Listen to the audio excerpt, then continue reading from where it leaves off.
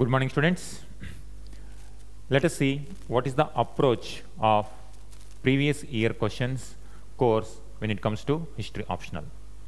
I will show you the approach what we are going to do for handling previous year questions. We have two papers in history optional, paper 1 and paper 2. Paper 1 contains ancient India and medieval India. Paper 2 contains modern India and modern world history. Now when it comes to previous year questions, we are going to cover 40 years. 40 years of previous year questions, we are going to deal with it. And we are going to categorize all these 40 years questions into different themes. Like, suppose we will segregate all the ancient questions, medieval, modern, old questions, first segregation. And again, when it comes to ancient India, syllabus wise we will go. We will take all the Mauryan questions in one set, all the Gupta related questions one set. So likewise, chapter wise. And now the third stage, now here it comes the special significance of this course. Within Mauryans, we are going to club all the themes in one category. For example, different themes like when it comes to history questions, we can broadly categorize all the themes into political, economic, art and culture. So likewise, we can segregate. If you take Mauryans, then these themes like what are the politico-administration, how politico-administrative conditions were there during Mauryan time period. And this same theme applies to Guptas as well. And other theme like what is the economic condition.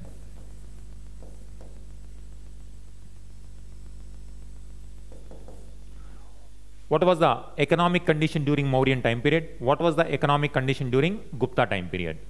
So while dealing with the previous year questions, we will club all the economic questions under one set. When we are dealing with Mauryans, we will club previous 40 years questions related to economic angle, we will club, and political administration we will club, and art and culture. What is the contribution of Mauryans to this? What is the contribution of Guptas? Likewise. And when it comes to early medieval history, major aspects like Bhakti movement and also feudalism concepts are very, very crucial when it comes to the early medieval time period. We will club all those questions under one group.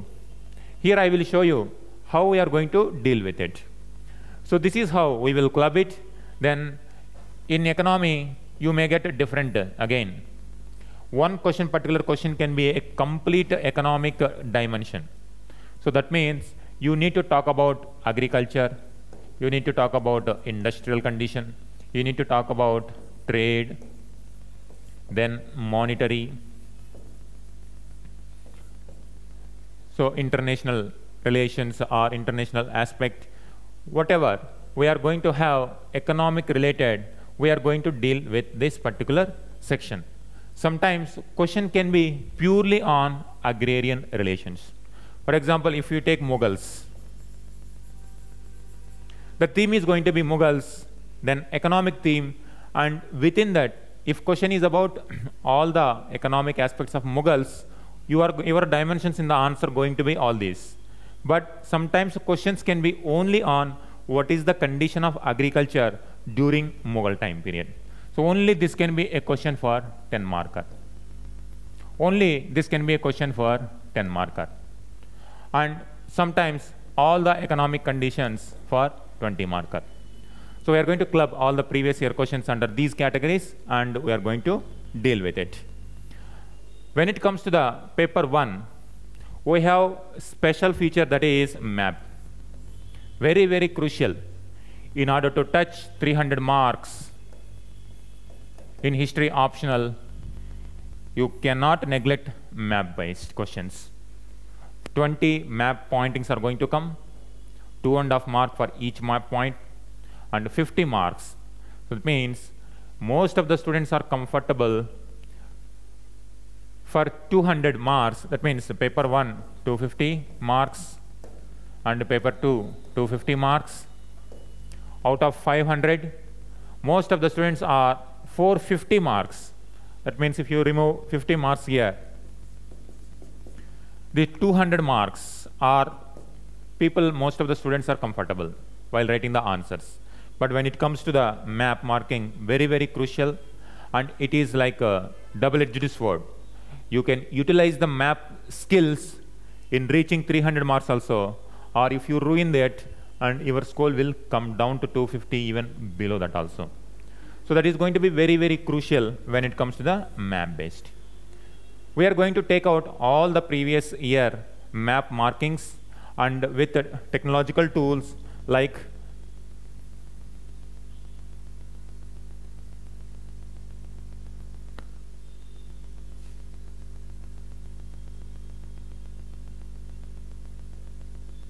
we will use Google Earth, and we are going to use Google Map as well. Google Map as well and Google Earth, we will try to utilize, we will identify the exact locations with proper latitude, longitude, so that we will not miss the accuracy of the point. UPSC giving the boundaries of the states also, and by giving boundaries, it is asking us to expect the exact location of the particular location. UPSC will give markings like this, and they will ask what is the Neolithic, Megalithic, Mauryan time period, important Buddhist site, important cultural center, important educational centers. Likewise, they are going to keep the markings and they are going to test us.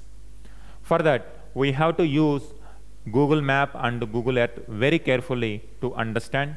Once we see in visualization point, we are going to remember for a long time. And when it comes to Google Earth also, we are going to utilize Google Earth in understanding what is the geographic location in which they are living. For example, many of the Paleolithic sites you will identify in the near hilly areas. So when it comes to Sohan Valley, in this location you are going to identify, and in this location you are going to identify, and some of these Paleolithic sites are there near hilly areas. So by seeing the physical map, Google Earth, we are going to see exact location. And when we zoom it, I will show you how. For example, let us see in this location, if we see this, let me type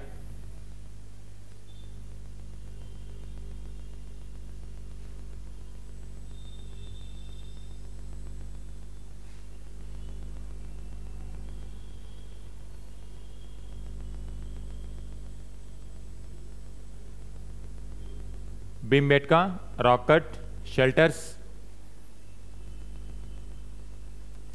Now you can see, we will directly go to that location and we can identify what is the conditions during. We can see the maps also, and also the images also. Now we can see like this, and how the shelters were there, and with the various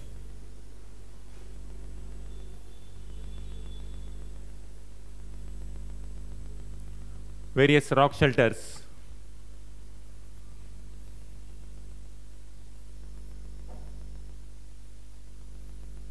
And sometimes we will get more images also, which will give you how the paintings of Bhimbetka caves. Likewise, for every site, we are going to utilize Google Earth also, so that you will remember through pictures, we will get the exact location also, and we will not miss the accuracy of the map pointing. So this is how we are going to deal with map also. Let's come to this is the approach with Google Map and Google Sheets. And when it comes to Google Sheet or Microsoft Excel, we have a feature which will create map automatically.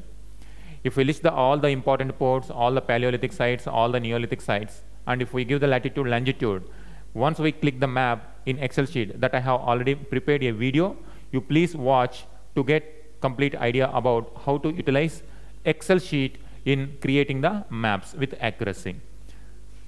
So with Google Map, Google Sheets, and Google Earth and Excel maps, we are going to maximum we are going to try important sites with high accuracy, so that you will remember more and you will get maximum score in map. And when it comes to the answer writing, we will cover all the nearly 40 years, and this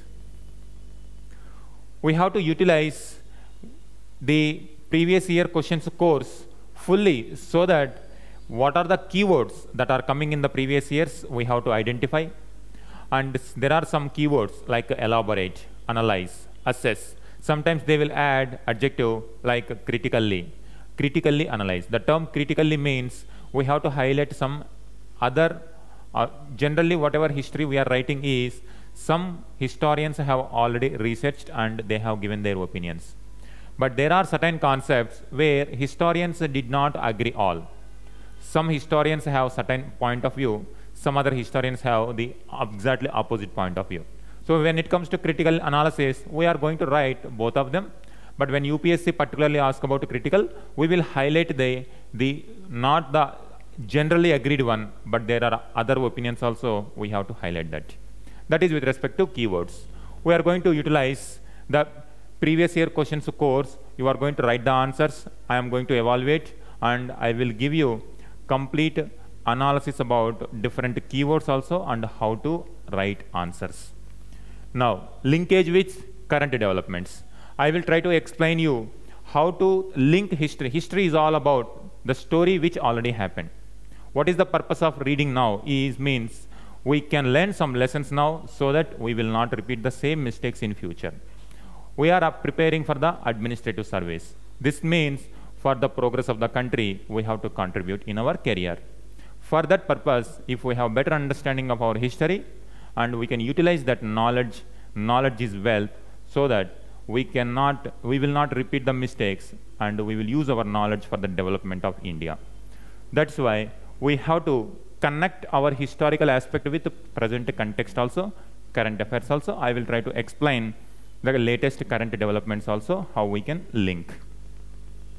And using technology, we are going to use different images also, maps also, Excel sheets also, so that you will have broad idea and understanding about this. And main aspect with respect to answer writing is space usage.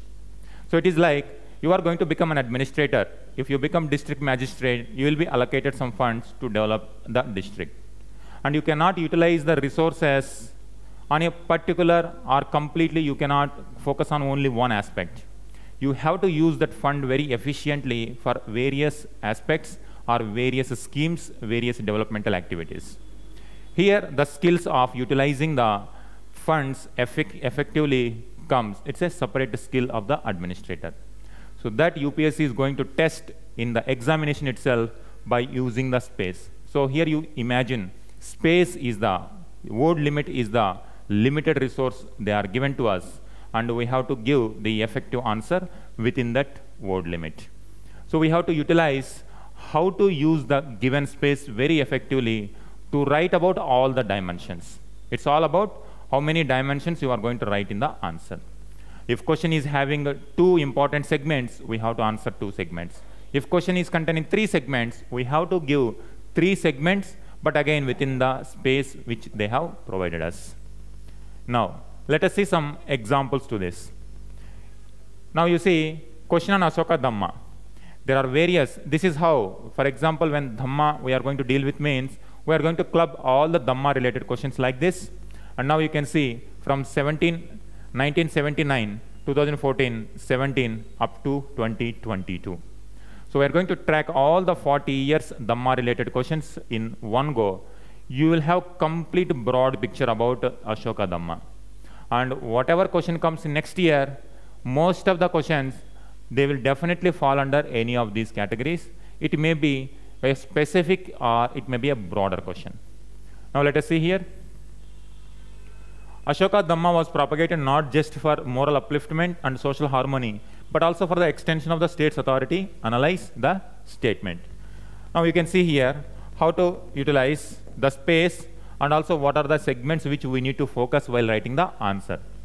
Here the question is about Ashoka Dhamma. That is the theme. The moment we see this word, our brain will try to recollect whatever we know about Ashoka Dhamma. Same sources, NCERT you are going to read, R.S. Sharma you are going to read, Romila Thapar you are going to read, Upinder Singh you are going to read. And many notes also available. So you are going to read it. So you have a lot of information about Ashoka Dhamma, no doubt. But when it comes to answer writing, now we have to use the Ashoka Dhamma, you have a lot of content in the brain. But whatever you know is not required for that particular space. You have to use your knowledge which is required for that space. Now propagated. So propagated means he spread Dhamma not just for moral upliftment and social harmony. Now you see the keywords here. One is moral upliftment and social harmony. So you have to utilize your knowledge and convert those points into what are the points related to moral upliftment, what are the points related to moral social harmony, and extension of the state's authority. So state's authority, here you can see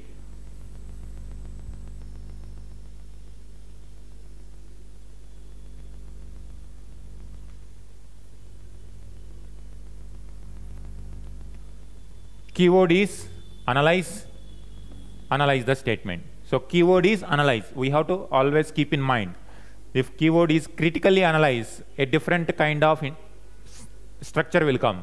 If it is analyze, a different type of structure will come. Now, what is the concept of Ashoka Dhamma? The first part. Next, we are going to write about the Dhamma. Then, did he propagate for moral upliftment, social harmony? So we have to write about moral upliftment and social harmony.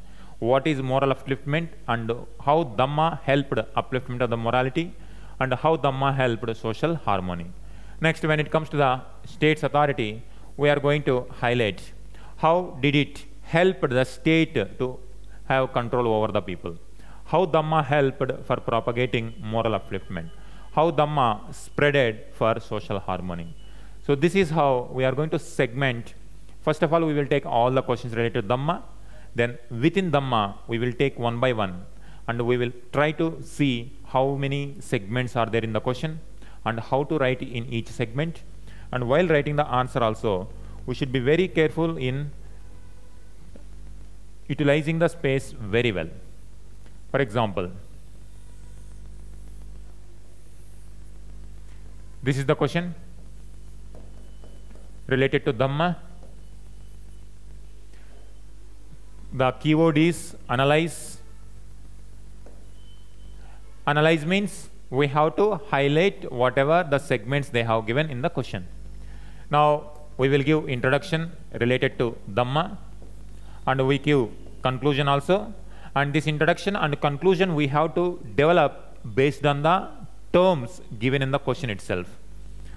Once it is given, then when it comes to body, then we have here when it comes to this, we have moral upliftment. Then we have to write about some points. Then social harmony. Then we have to give some points. Then state authority. We have to give some points so that all the segments which are given in the question are visible in the answer. And this is about 15 marks. UPSC generally do not mention. If it is only for 10 marker, they are exclusively asking 150 words. If it is 10 marker question. But 15 marker question, they won't, but they will give the space.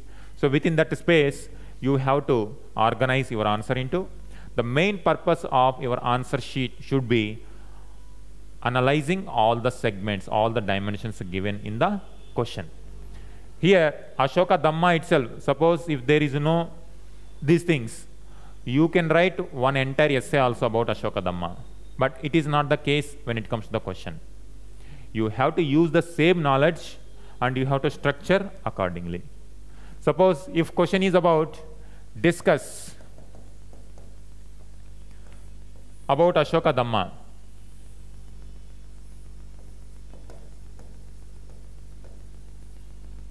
Discuss about Ashoka Dhamma means, now in Dhamma there are various dimensions.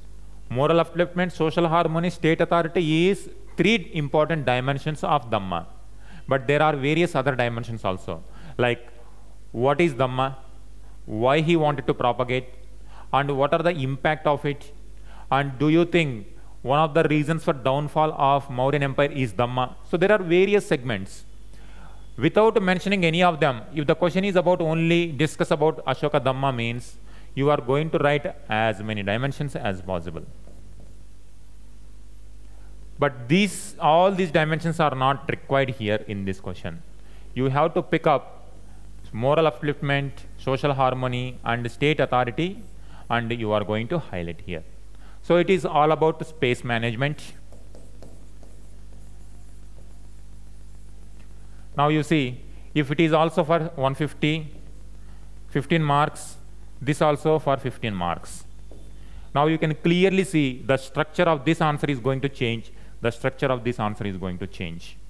So mains answer writing skill is all about how efficiently you use the space given by the UPSC and how efficiently you are going to categorize the dimensions given in the question effectively and write it. Once you master this, then you are going to enjoy whatever questions are coming in the UPSC exam. So this is with respect to questions, and with respect to map, I have shown you Google Map, Google Earth, and Microsoft Excel. We are going to utilize through images. We are going to visualize, and we are going to enjoy history optional very well. So these are the details about previous history questions, and we are going to deal 40 years PYQs with solutions. I will segregate the themes, and overall theme, if you understand, you can write any kind of answer if question comes on that particular theme. This is about PYQ course details. Thank you very much.